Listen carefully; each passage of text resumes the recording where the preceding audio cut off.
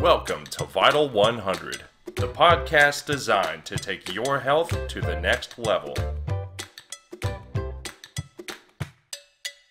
How would you like to take the most important test you will ever take in your life? We're going to discuss that today in a very exciting interview with an expert in the field of genetics, genetic evaluations, and why everyone should get a genetic test to optimize their overall health and to recover from illnesses. Today I'm going to be talking about the genetics and talking with the expert in the field, Dr. Charles Gant, who has spent huge amounts of research time researching this burgeoning field of genetics and genetic evaluation. He actually works with me at National Integrated Health Associates in Washington, D.C.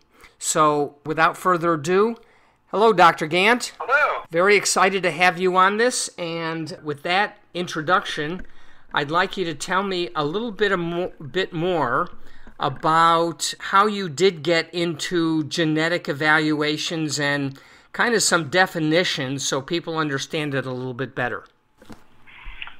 Well, ever since I was in medical school in the early 70s, I've been practicing medicine a long time, I was told that all disease, and this is the policy of the Center for Disease Control, all disease, illnesses, syndromes, everything is caused by an interaction of two factors.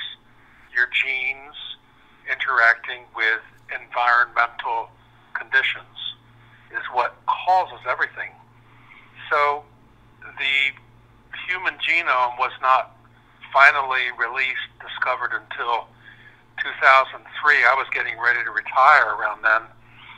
And a few years later, the study of the human genome became very practical and very helpful in defining why we get sick from anything. So I put off my retirement because I was so excited by this that I sold my house in Florida and came back up here because I wanted to be a part of this revolution that I won't live to see, but it's going to completely revolutionize medicine because now we can get the genetic fingerprint of an individual and we can see how that interacts with environmental stressors like Lyme and chronic infections or toxins like heavy metals, nutritional deficiencies, lack of exercise, lifestyle factors. They're interacting with our genes. And not only can we see if that works, we can change the expression of our genes. So the genes are the genes, but we can turn some on and turn some off. So it has a huge influence on our health. Before I ask you some of the definitions, I had mentioned in the introduction that this was truly the most important test that anyone will ever take in their life. Tell me why you can validate that and say that is indeed the case. Well, I do a lot of, as you know, a lot of metabolic testing too, and immunological, toxicological tests of gastrointestinal function, and a lot of basic physiological testing. So sometimes it's hard to say what is the most important. We can say that it'll be a long time till we have genetic engineering where we can change our genes themselves, but the ability to modify the expression of genes is something that you can do for the rest of your life. So by modifying certain genes that do bad things, your lifespan can be increased by decades. So we can add life to the years and years to life. So the metabolic testing comes and goes because we get well from infections, we get detoxified, we deal with different things, but the genes are the genes, and they will always be in the background, potentially influencing our health. So what you're saying is that based on our genetic makeup, what we get from our mother and father and from previous generations, even though you have a tendency or a genetic proclivity to have a certain disease or illness or condition, you can make that happen or make those genes not express themselves by what you do. Expand on that a little bit. Well, we all have a few million quirky variants in our genes. So it would be the same as, it's tantamount to reading a book and you see that a word is misspelled or it's a different word, and usually that doesn't change. You just go right over it. You know it's a mistake, and you go right over it. It doesn't change the reading of the book and understanding the plot. But every once in a while, you could replace a word with a different word, and it changes the whole meaning of the story. So the few million variants that every person has, of those, so far we've come up with several hundred that are very, very common. Why test for something rare? They're very important. Why test for a variant that doesn't do anything different to you? Your genetic code is just read over as normal. So important and modifiable. Why test for a variant that you can't do anything about? So common, important, and modifiable. So there's several hundred of these genes that we test in every person, and the average person will have about 20 or 30, maybe 40, that are very important. And we can, through lifestyle, supplements, even using some medication at times, we can change the expression of those genes. We can make them do this instead of that. And if they're going to do something that could harm us, we want to turn that off. Right. Could you define a couple things for our audience? For instance, mutations, genomics, genetic testing, gene SNPs, those kind of things, so people can get a little bit better handle on this incredible field. Sure. I mean, this whole field has its own, I call it genobabble. It has its own terminology, and once you understand some of the basic terminology and what it means, then you can pretty much understand what is happening. The most important thing is to make differentiate the difference between genetics and genomics. Genetics has been around a long time. It's a field of medicine, very specialized, and it looks at very rare genes and their influence on causing severe disease, like cystic fibrosis, for instance. If you have the genes for that, it take a lot of work to do something about it because you can be very, very sick. Genomics is not about rare, terrible genes. It's about very common, but nevertheless important genes that can influence it can add life to our years or years to our life.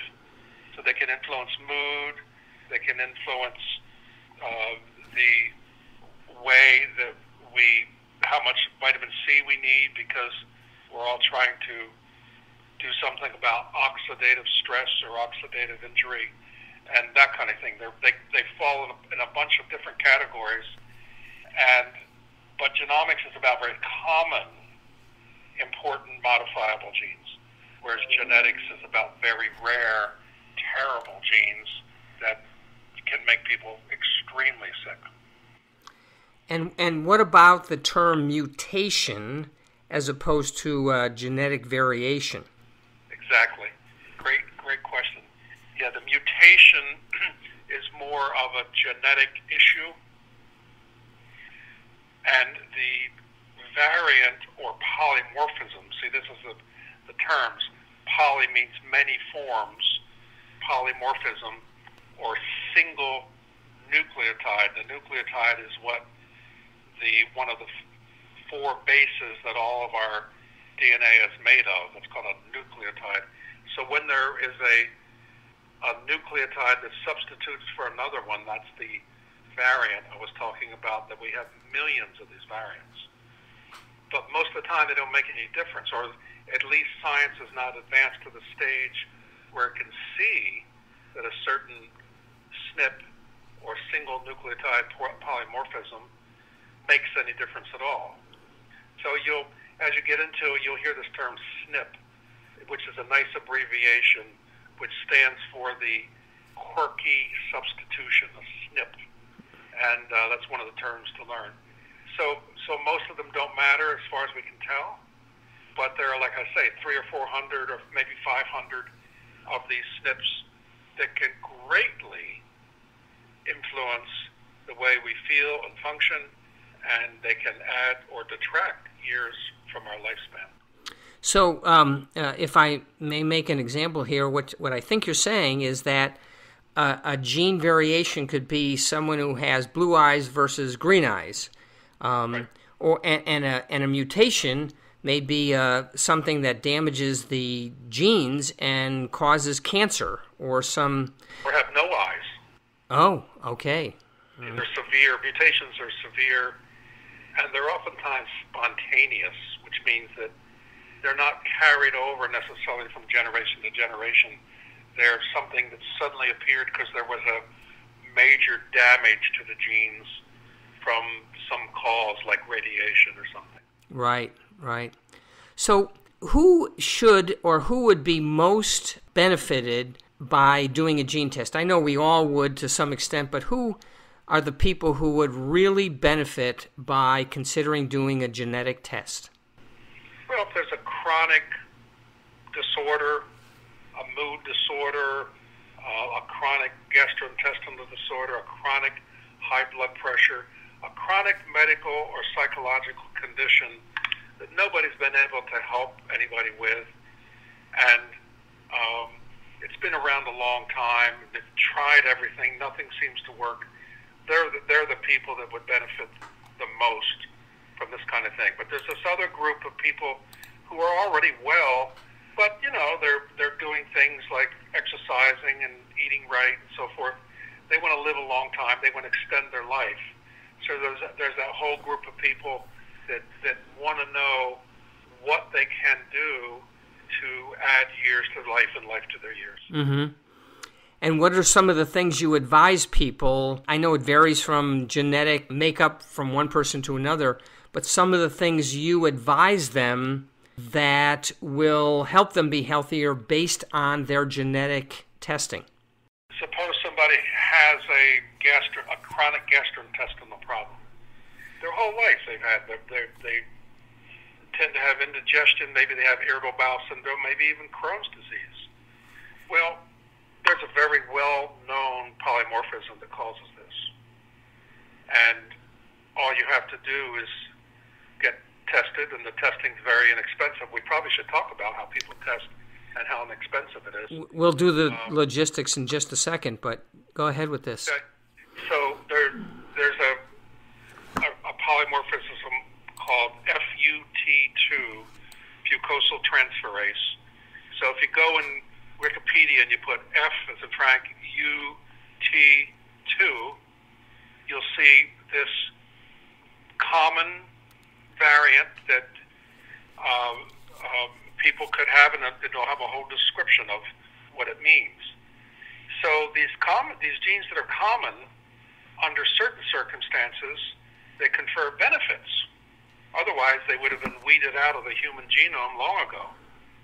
So about 15-18% of people have significant FUT2 polymorphisms, and the reason it's common is because it protects you from being infected by the number one virus in the world, the norovirus. So if you were to go on a cruise and everybody on a cruise got sick, and you have that gene, you will not get sick. You're totally invulnerable, virtually invulnerable to the norovirus, which is reputed to kill upwards of 500,000 babies every year, because babies get inflammation in the intestines from this virus, and they get severe diarrhea, and they get dehydrated, and nobody can help them. Well, you can see the advantage to having this gene, because this neurovirus can't infect you. But on the other hand, you have lifelong indigestion and inflammation, because this gene does not allow you, if you have the polymorphisms, the variants, you may be protected from the norovirus, but you can't feed your good flora and your intestines, your acidophilus and bifidus. So you just live with chronic inflammation in your intestines your whole life. Right. So some of the things you advise are obviously dietary changes, maybe environmental changes, things they do in their lifespan, those kind of things, as a counter to bad genetics. Well, see, it is bad, but it's common because it can do good things. See, that's the thing. These are common genes because under certain circumstances, they protect you. Right? But anyway, people that have this quirky gene that can't feed the good flora in their intestines, that food agent is in certain vegetables like garlic, broccoli, cruciferous vegetables, leeks, Jerusalem artichoke.